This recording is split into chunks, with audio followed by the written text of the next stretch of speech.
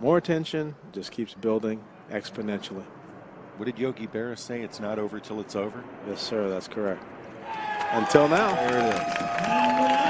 So UCF, Hildebrand, and Pavel able to get by Barossa Campos and his partner Luque.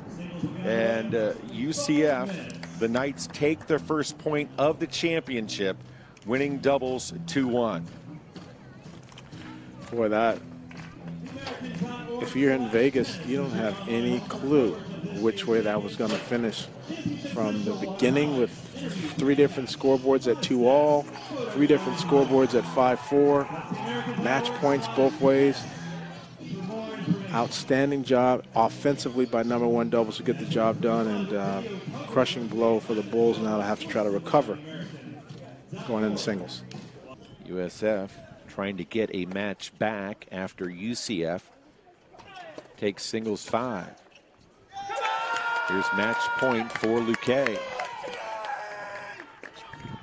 Yeah, that's tough. How about that? Outstanding effort there. So we watched as we went through doubles earlier in this championship matchup. So we went through doubles. We saw how tight it was there.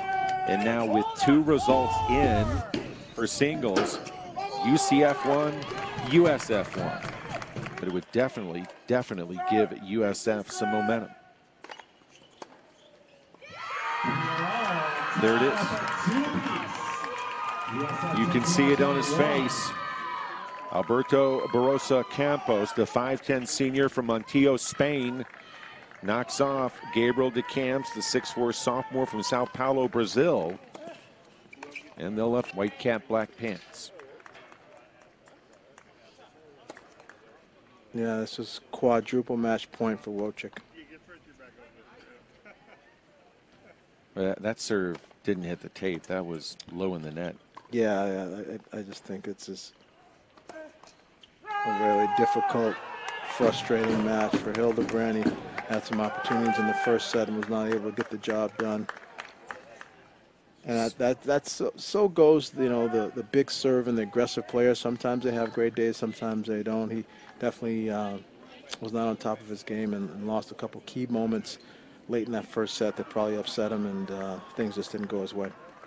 You know, you still hit your forehand, but it is not smart to start trying to be. There it is. And there it is.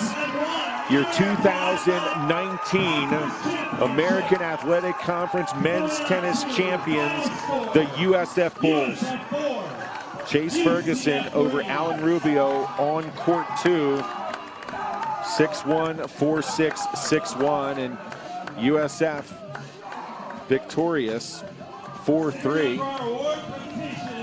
As single 6 actually goes final simultaneously with Mikhail Sokolovsky knocking off Ivan Yatsuk. 6-4 in the third set. Can't get much closer, Mark, than 4-3. No, I can't. Amazing effort in championship. What a job. USF, history has a way of repeating itself, Bill.